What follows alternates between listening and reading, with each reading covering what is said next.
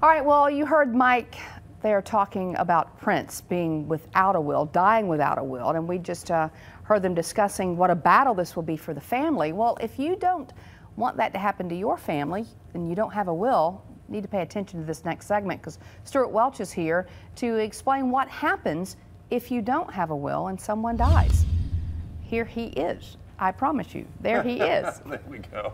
How are you doing? Perfect. Good to see you. Okay, let's get right to it. So what happens, and we all think, sadly, we think we've got time to do this, but if you're watching right now and you don't have one, you need to think about getting a will, right? You do. I mean, obviously Prince died suddenly and unexpectedly, and obviously that could happen to anybody. So I think you die without a will, it can be horrendous. And you die intestate, which means the will is written for you by the state that you live in this case, Alabama. Okay, so if you died and didn't have a will, you're married with no children, but your parents, or at least one of them, still living, what happens? So Janice, in your brain, you go, I think everything's going to go to my wife. Or my spouse, and it doesn't. So what happens is, in that case, the first $100,000 goes to the surviving spouse. The balance is actually split between the spouse and that parent. That parent could be 80. You know, they could be a very elderly person, and the surviving spouse is going to be pretty unhappy. All right, so that could happen. And then married, no children.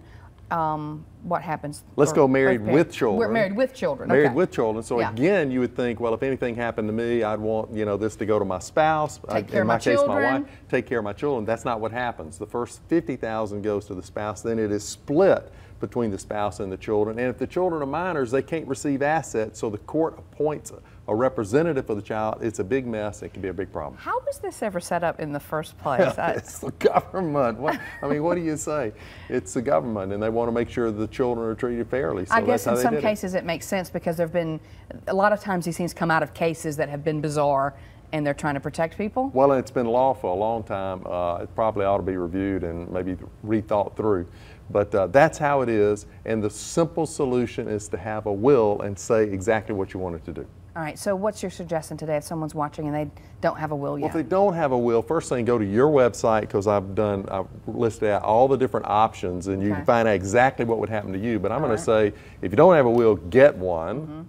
And if you do have a will, think about if you had all of your assets came together and they were cash, and that money was going to go, say, to children, are those children prepared to handle that amount of money? And if not, you might want to consider a trust. And a trust does what?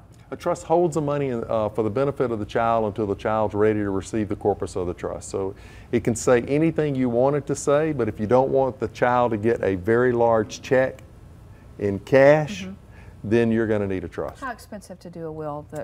Well, it depends on how complicated it is. So they can be relatively inexpensive. When you start getting into trust, it's going to be a little more expensive, but let's just say it's a relatively complicated, generally $3,000 or less. Could be a lot less, could be $1,000 or less. Just depends. Always get a quote in advance so that you know what you're up against. Okay, and if you just have a simple will that you want to do, it'll be a lot less than that. So don't be discouraged if you're thinking, oh, I can't afford that right now. Look into what you can do, right? Yeah, that's exactly right. Okay, all right, good to see you. Thank you. All right, WBRC.com, you can get all the information he was talking about. All right.